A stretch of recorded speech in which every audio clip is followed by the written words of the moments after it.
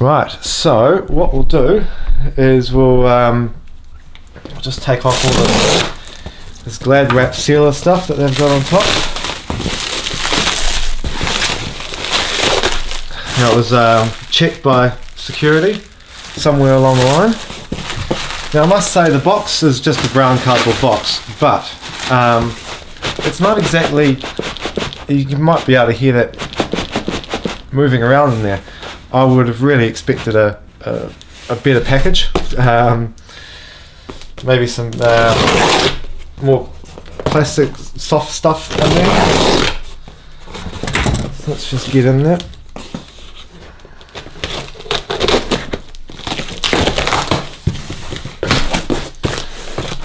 This is my first unboxing, so bear with me. Right, well they do have some padding, which is a good start.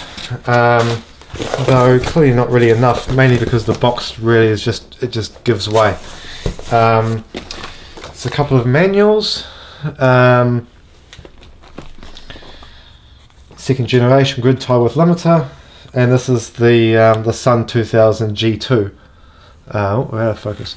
Sun 2000 G2. So looking at the manual, it's actually a pretty glossy coloured manual, so that's quite surprising. I would have expected maybe a black and white one or something, but no, that's quite good. Quality of the manuals, yeah, really good. It comes with a normal 240 volt New Zealand and Australia power plug with the normal, I like to call it a kettle plug, but it's used for obviously computers and whatnot else. What else we got here? So this is our CT clamp. It's just a normal CT clamp by the look of it. I would be expecting this is a 100 amp one. Yes, it is. So it's a 100 amp CT clamp. I'm not sure if that's going to show up. And what they've done is they've actually just connected it, because a normal CT clamp that you buy comes with a 3.5mm plug, like a headphone plug. So they've actually put some. It looked like they've cut that and thrown it on another cable and then heat shrunk it. And they did a pretty piss poor job at that, given that the wire moves out. So if I come over to the camera a bit, flick this around, you'll see that the wire isn't the best in there. It's kind of at the end of the heat shrink, so obviously the heat shrink should have come to about here, which it is not. But hey, that's alright. I suppose that's what you get for these Chinese products. So it also comes with this funky dunky connector. I can't remember what this is actually called, but I did purchase another one so that I can extend this without having to cut this in half. But given that it's half already in half, it's probably not going to be a big deal. But that's that. Let's have a look at the actual inverter itself. So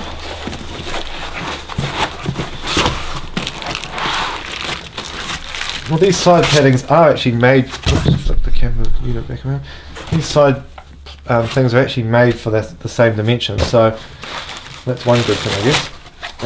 A couple of ones, the top and bottom. Let's get the box out of the way. Let's get rid of this other doodacky.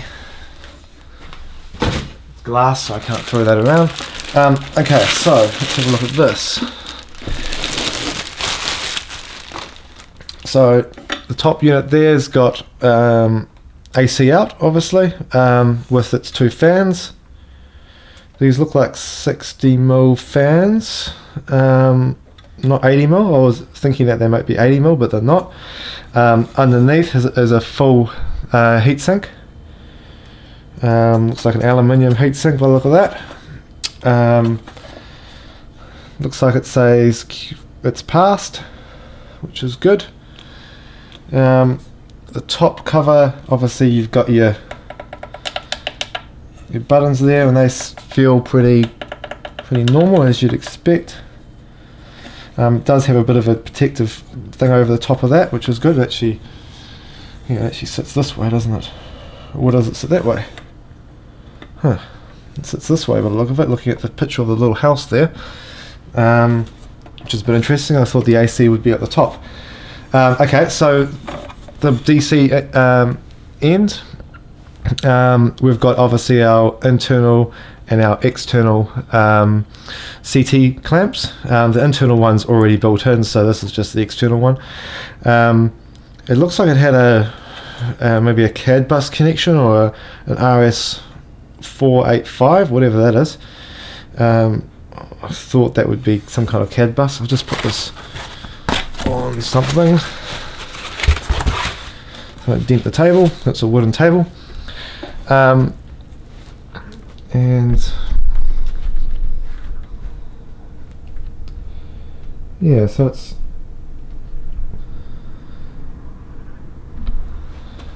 okay. So yeah, the internal one, obviously you've got to still got to plug in your CT clamp, but it's obviously internal, with the internal circuitry for this.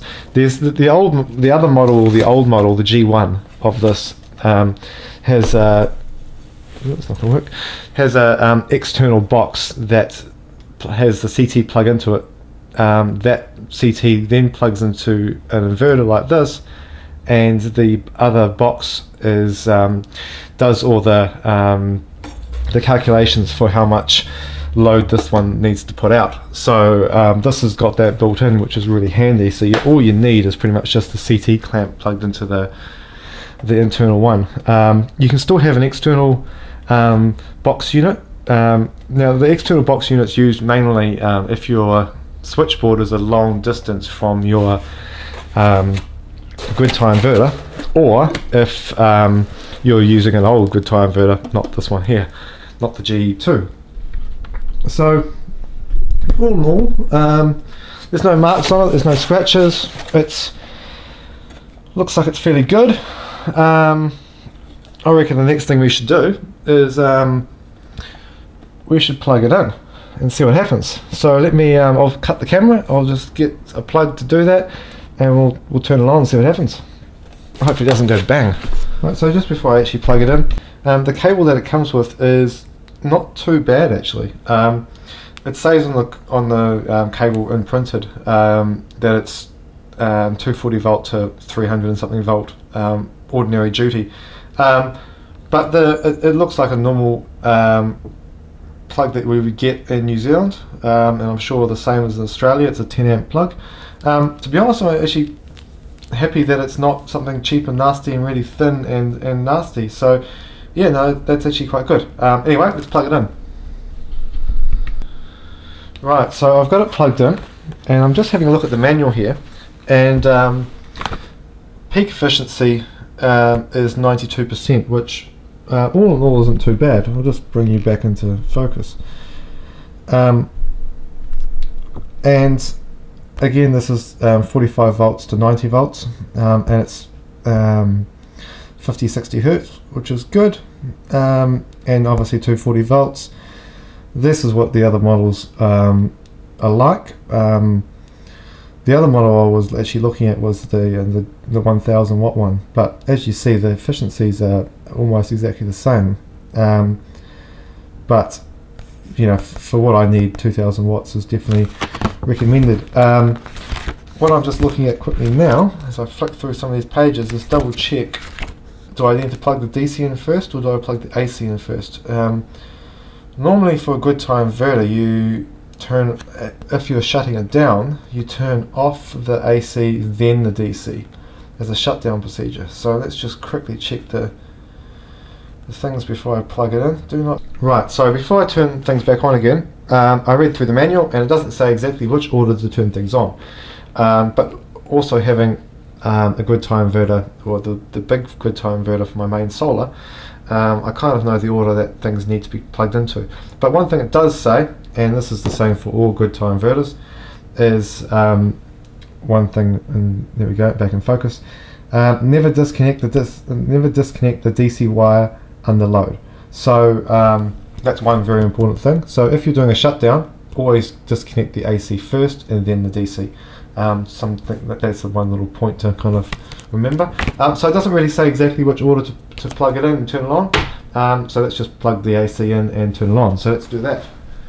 I'll just zoom back out and back into there. Right, power's on. Right, well that was kind of instant screen on. Just move the camera around. So it's dead quiet, no fans going at all. No electric shocks, which is good to feel. Okay, so what do we have on the screen? I'll just bring the camera back around one more time to there, over the power cable and back into focus. There we go. Right, so the first thing it's saying is starting voltage too low. So obviously it's not going to put, it's not going to start up in active mode or whatever mode it's called until we plug in some DC, which right now on the table I don't have in the kitchen. So, but what do we have here? So we have a home button. We've got some other notification things there. Version 5. Okay, so let's press the. Okay, so that button doesn't do much. What about this button? Okay, so the home button does this. Power view. Guessing that's the select button. Nope. So that's that. I'm guessing that goes back and forwards. Power view. One of these has to be the enter key, I'm sure. Okay, grid waveform.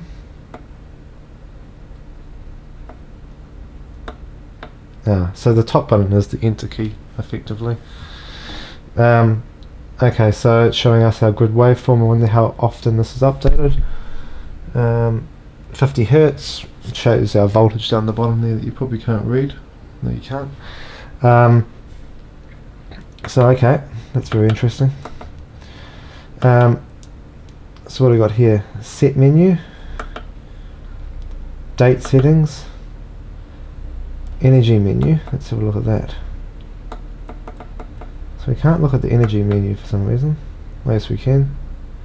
So the energy menu pretty much shows us what we've done today. It's got our 2000 watts is up here and zeros down the bottom, and this is set in a time period just in case you can't see it. So let's click back on the home button, the set menu. Right, so this is how we turn on the limiting function. And I might just zoom that in slightly more. Go. Okay, so right now it's not on limit. Backlight is enabled. So these bottom functions that are to do with the battery voltage of bits and pieces isn't functional as part of this this unit. Now I did know that. I think they were putting it in here for maybe the next revisions, but it's not part of this revision. So what you've got is you've pretty much got the limit. You can either choose either say that it has a limit, or it doesn't use the limiter, in which case whatever power you plug in with the solar panels or with batteries, it will just try and turn that into as much AC power as possible. It won't try and limit them. So what we can do now is we should be able to just select that, and now these other two functions, so I get to choose the external limiter or the internal limiter. So so if I go internal limiter, and it's got a tick on it. Okay, and I guess I press home after that. Save these settings, yes. Now, did that save it or not? Yeah. Okay. It looks like it did save it. So, yeah, so it's definitely a select button. Okay, what else we got here? Set menu, so we've been there. Date menu, pretty. Okay, so we've, just as I suspected, we don't have too much other controls over it. It's not gonna, we don't really need to do anything else So obviously with these grid tie units you can't, there's not many other settings you can set apart from to how do I get back out of that? There we go. Apart from just turning the limiter on and off. It's not a hybrid system, and it's not an off-grid system. Obviously off-grid you would have a heck of a lot more control over the output, but with this it's fairly well, it's fairly simple in that regards. Whatever DC you put in, you get AC out.